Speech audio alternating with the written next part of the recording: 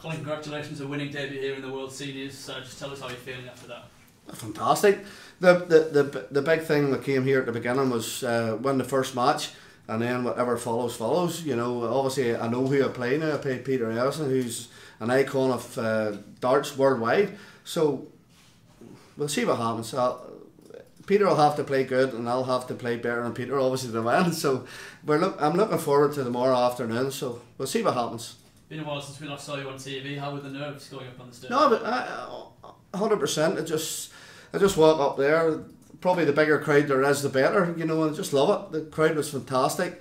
They were given a bit of stick at times, but listen, that's darts. You know, that's what way darts is evolving now. You know, and the crowd interaction is fantastic, and that's what it's all about. Could you sense that Keith was feeling it a little bit with the crowd towards the end of the game there?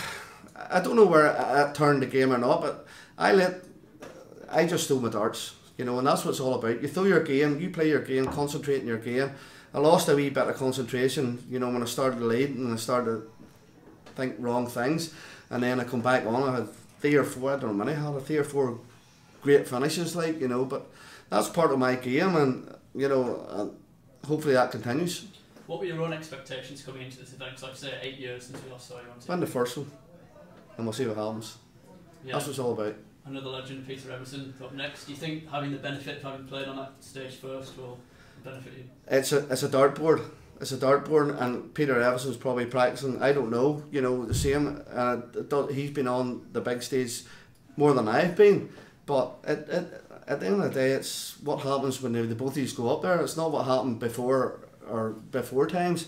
I'm just looking forward to get back up there tomorrow afternoon. Like, you played some really consistent stuff in the qualifiers. What has this World Seniors done for your game? Qualifiers started really from lockdown. I play golf, and I was playing golf and never lifted my darts. And then lockdown in Northern Ireland, lockdown came. The golf course is shut for some reason because we weren't allowed to have fresh air, you know.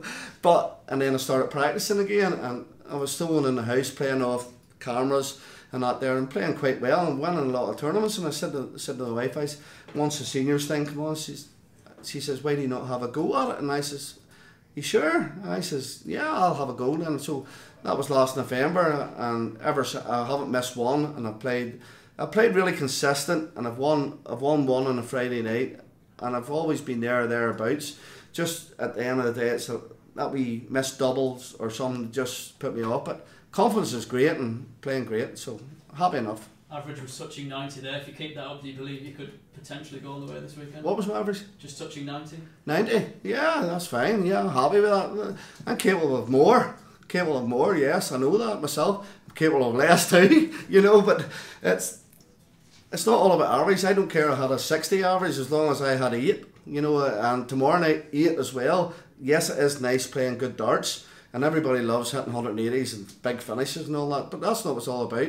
It's all about winning. The W at the end of your name is the main thing. So if I keep the 190s, well, I can't be far away, like, you know, because obviously I know the standards that has been playing. Yes, I'm capable of doing more, capable of doing less too, so